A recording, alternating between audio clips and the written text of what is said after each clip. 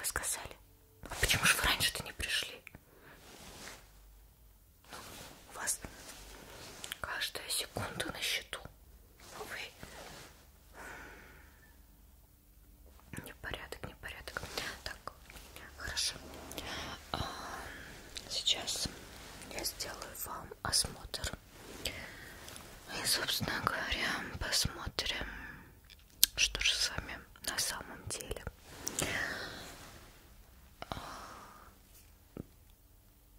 Да, нет, эти все перчатки, эти все маски. О чем вы? Нет, если вы настаиваете, я могу одеть. Но вообще, я вчера руки мыла. И что? А вы когда последний раз руки мыли? Хорошо. Вот. Беру перчатки.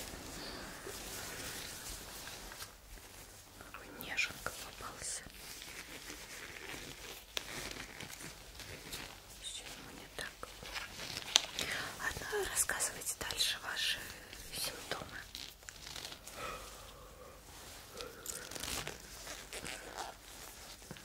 Да, конечно, я вас слушаю. Интересно, когда моя пицца приедет. Ходят эти все. То болит, то все болит.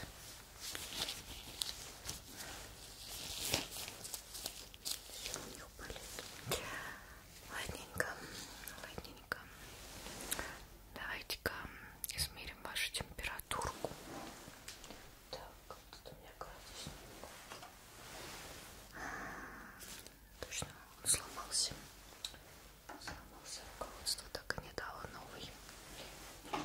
Этот должен быть рабочим. Ага. Так. А нет. Он разрядился. Неудачненько получилось. Ну ладно. Давайте по-другому померим. Зачем я эти перчатки одела? Теперь не смогу померить вам температуру. Так вот. Дайте сюда ваш лобик, пожалуйста. Замрите, не двигайтесь.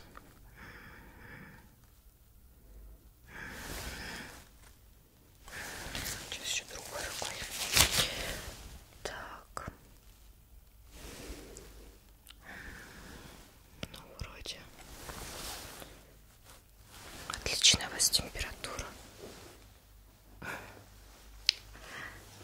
Поверьте, я могу определить температуру, просто прикоснувшись к вам рукой. У меня большой опыт. Вы пришли к специалисту, так что, поверьте, я все сделаю в лучшем свете.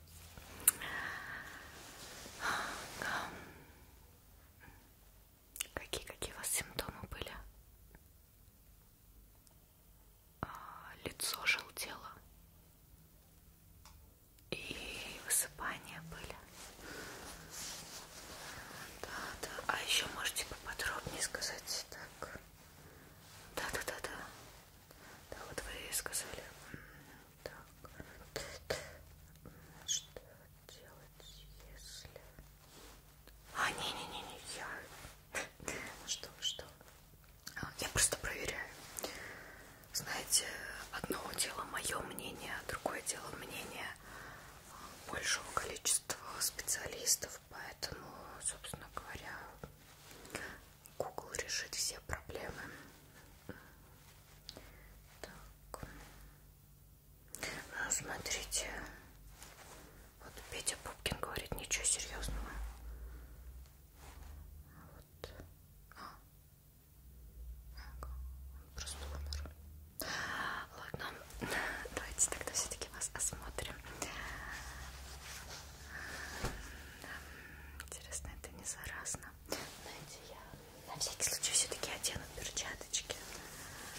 Мало ли там сижу.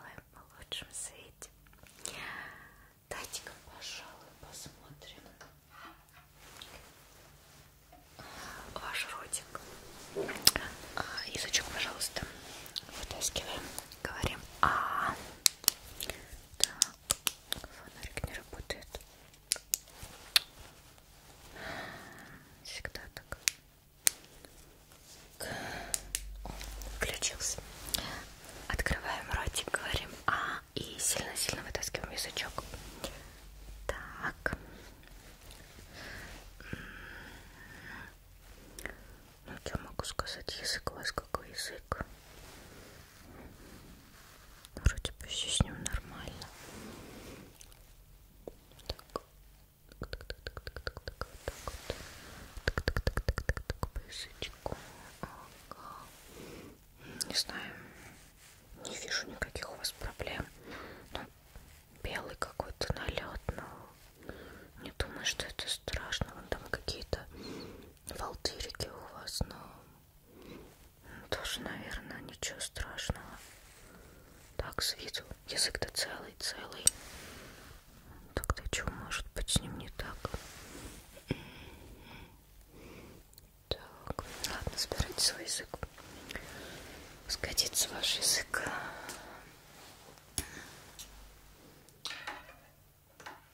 Давайте осмотрим ваши ушки.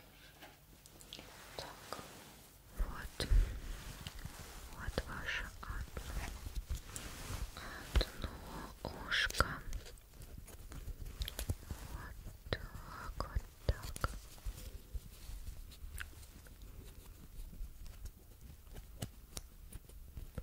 С виду нормальное ушко.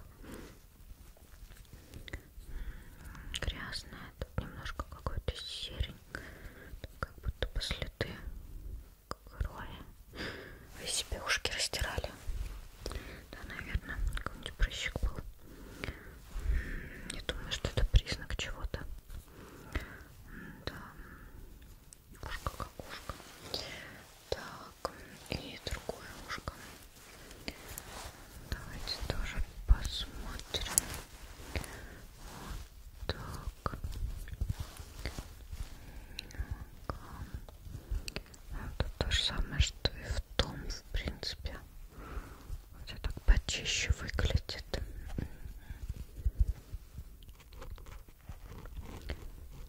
Так.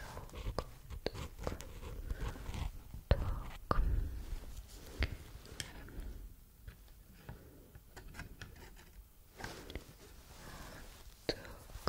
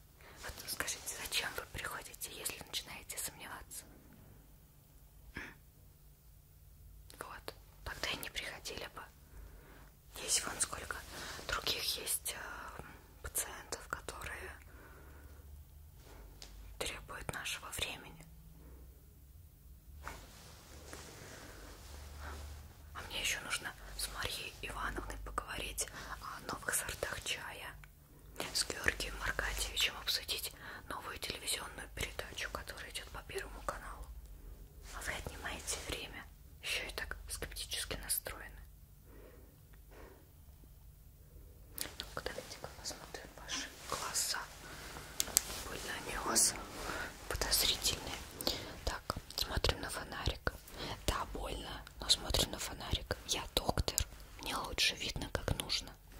Нужно прям вот на фонарик. Наверное. Не помню. В плане помню, конечно, что я окончила все курсы, все дипломы. Так, вот прям давайте на фонарик. Ага. Следим. Больно, да. Наверняка больно. Продолжаем следить. Ага. Так, теперь подальше возьмем. Следим. Слезы идут, ничего страшного. Следим. Вот так. Ага. Нормально у вас все с глазами. Сразу нормальные глаза стали. Это были какие-то у вас скептически настроенные. Не дело это, не дело. Ох, не дело.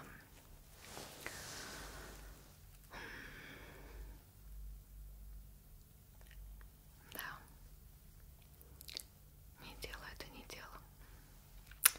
Да и вообще, знаете, я бы вам рекомендовала обратиться еще в салон какой-нибудь. Больно кожа у вас, знаете, какая-то сухая и с высыпаниями.